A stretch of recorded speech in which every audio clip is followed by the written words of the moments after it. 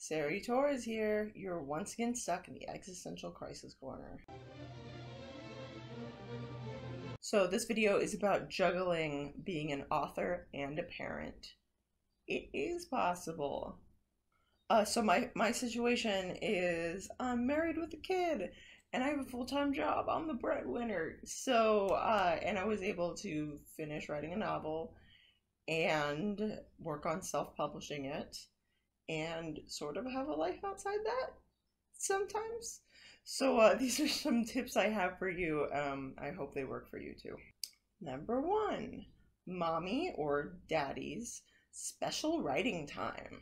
If you're like me, you probably find it very hard to write when there's other little noises going around. So if you have a significant other, it might be beneficial to have them give you a specific amount of time that you can use to write. For me, my wife usually gives me about an hour or two on every weekday and a couple extra hours on the weekend. That's my mommy special writing time, and maybe get a relative babysit or whatever. Even if it's just for a half hour a day, it makes a huge difference. You can just unload all these things from your brain and make most of this time. Schedule this time to be for writing. Don't schedule it and then if your friend says, hey, can you go out at this time on this day? And you'd be like, that's my writing time. Damn it. It's on the calendar. Make the most out of this time because you're likely not going to get a lot of it.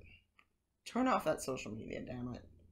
Get writing. That leads me to number 2. If you have the time and the energy, go write someplace else.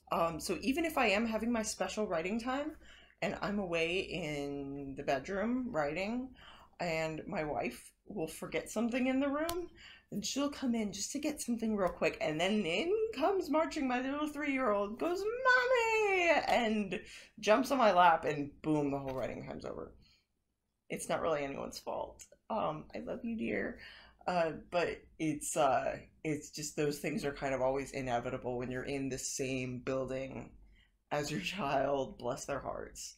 So if you're able to get away somewhere, even if you're just walking to the end of a street and sitting on a rock, maybe try to get some writing time outside of the house. Okay, number 3, if you aren't able to get that alone time and you have that little kid in the room with you, provide adequate distraction. Put on an educational TV program. Get some of their toys out. One thing I like to do is if I'm physically writing in my notebook, I'll have Juliet, my 3-year-old, I'll get her crayons and coloring stuff out. So if she sees me writing and she's coloring, she feels like she's kind of doing that with me. So it's like the illusion that we're doing this together when really I'm drawing letters and she's drawing, scribbles on Goofy.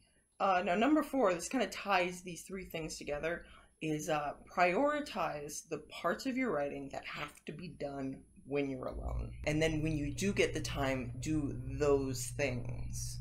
Just those things. Now, this could be different for everyone. Obviously, there's a lot of different little tasks when you're a writer, especially self-publisher, that aren't just writing. So things like updating my author social media, communicating with other authors, communicating with critique partners or beta readers, editing vlogs, those things I can usually do with her in the room. I don't need that 100% quiet time. But the real, fingers to the keyboard, really intense actual writing, that I've got to do by myself.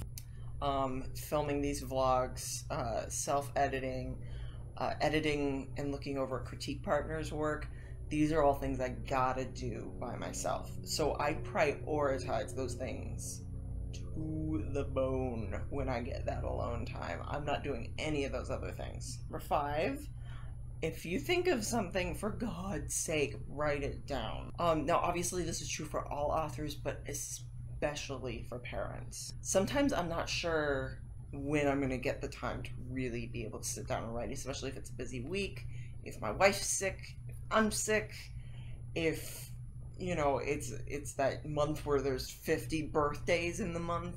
I might not get that special writing time for a while. So I write that shit down. I got a little notebook in my purse. It cost me 50 cents. I'll write things down whenever I need to because I might not get that time. You don't want those great ideas to slip away because, especially if you're a busy parent, it's hard to remember stuff sometimes. My memory sucks now. And lastly, remember to spend some uninterrupted time with your kids. You'll get the time to write your great novel, but your kids are only kids once. Not to mention, if you take out all the emotional parts of this tip, when your kids are in the room with you and you have to write, it's more likely that they'll leave you alone if they aren't like clamoring for your attention because they haven't seen you in 50 days. They'll be more likely to give you a space if they're not begging for your attention. And also, thank your wife or husband or significant other for helping you out with all this. And if you ever decide to make your own author YouTube channel, maybe give them a shout out. Thank you, dear. Okay, so that's my video on some tips to juggle being a writer and a parent. I hope you enjoyed this video. If you liked it, please let me know by liking the video or even subscribing to the Existential Crisis Corner. The first 50 pages of my novel Bubblegum can be read on my website, www.saritorres.com. Please check that out. So thank you very much for your time. This has been the Existential Crisis Corner, and I am Sari Torres. Stay weird.